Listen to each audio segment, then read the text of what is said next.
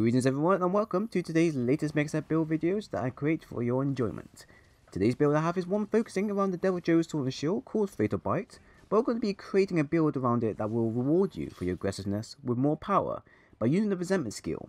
and making you a powerhouse against any monster you face with a constant flow of damage you'll be producing. This build is what I like to call the Ravager build for the damage increase you'll get while sacrificing your health in the meantime.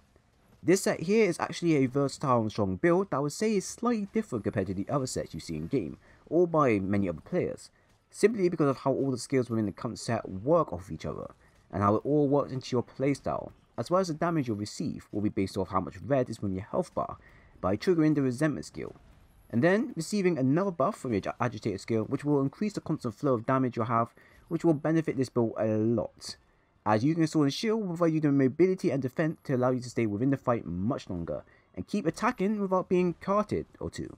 And it also allows you to not lose out on valuable damage moments, meaning you can combo your monster over and over and over again as long as you trigger the right conditions.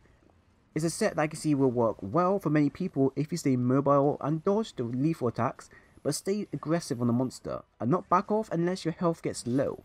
So kind of like a glass cannon build.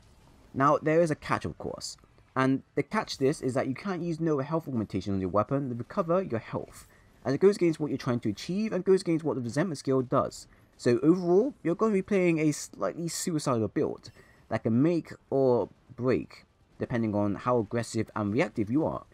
but you can heal yourself using potions, life powder or health boosters and get your health all the way back up again and repeat the process.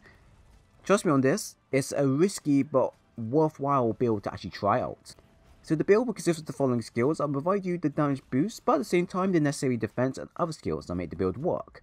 Also, my weapon, the Fatal Bite sword and shield, is augmented with a affinity aug, so it reduces the minus affinity from minus 20 down to minus 10. And then I left the second slot open for you guys to decide on what you want to add on. But recommendation wise, you can go with a slot augmentation and slot in a fortified jewel that will benefit you if you cut, as it will increase your affinity and damage, a attack augmentation which will give you a bit of damage increase, or you could go with a defense augmentation and receive a plus 10 in defense and a chance to negate large amount of damage at random every time a monster hits you. But anyways, here are the skills. I have health boost 3 that will allow me to increase my health from 100 to 150, and resentment 3 which will give me a plus 15 buff in damage but only when my health has red recoverable parts, which will work very well when combined with my health boost 3, as more health means I can stay longer in fights and make good use of the damage taken, and use my sword and shield to actually block will net me a small amount of red to use. Next we have Agitator 3 which will give me a plus 9 in affinity and attack by plus 12, Weakness Exploit 3 for that extra 50% damage increase when attacking a monster's weak point, Handicraft 3 to increase a weapon's sharpness as it already has white sharpness, so we might as well go all the way and get that extra 1.32 damage multiplier. And lastly, we have Maximum Might 2 that will help with negating the minus affinity from our weapon, but at the same time also offers us a 20% free affinity buff to our loadout. We also have the Bludgeoner skill because of our 2-piece Diablo set active, which increases our damage even more every time we use Sharpness. And this works very well for Sword and Shield as you can go through Sharpness very fast, so this kind of plays within our current playstyle with Resentment, Health Boost, Agitator, and now Bludgeoner. Overall, this set will give you an attack value of 329, a defense of 413, and a risky but very rewarding set of skills that will allow you to play aggressively to your heart's content, or until you make a mistake and get carted. So for the playstyle, I would recommend once you engage with the monster, you put on the Rocksteady Mantle to negate the monster's roar, and also allow you to tank on small to large damage from the monster, which is what you want to make good use of, as you want to trigger the resentment skill as much as possible, but not too much as possible, as overdoing it may lead to your death. Your plan here is to be aggressive on the monster, no holding back, just get in, put your mantle on and attack like crazy. And what this would do is it will allow you to effectively combo your strong attacks with your resentment skill, so you'll be doing more damage in your outrun, but this requires you to get chip damage at least, so you can activate your resentment skill successfully. At the same time, once the monster gets angry, it will then trigger your agitator skill, which will further buff you for your damage. And, well, yeah, just keep attacking and watch as your damage number increases. With the right conditions and other buffs chucked in, such as Canteen buffs, Demon Drug, and your Palico buffing you as well, your base attack value can hit a total of 380 plus, maybe even 400 plus if you, like I said, put in the right conditions.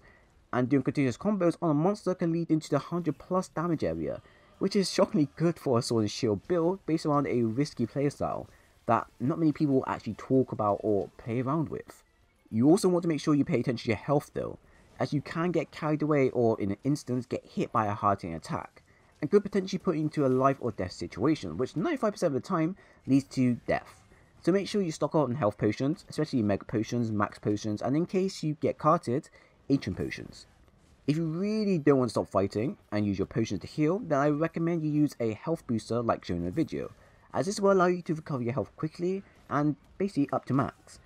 But it allows you to stay within the fight and continuously attack a monster. And lastly, I also recommend you add on the Fortify skill to your armor for that extra damage upon deaths, but only if you feel like it's worth using, as you may not need it at all if you're a well-skilled player that knows the understanding of a monster. I would say for players that are not used to this kind of setup, I recommend that you put the Fortify skill on because it will benefit you, and in many ways you're still being rewarded for messing up. For players that are well-skilled, but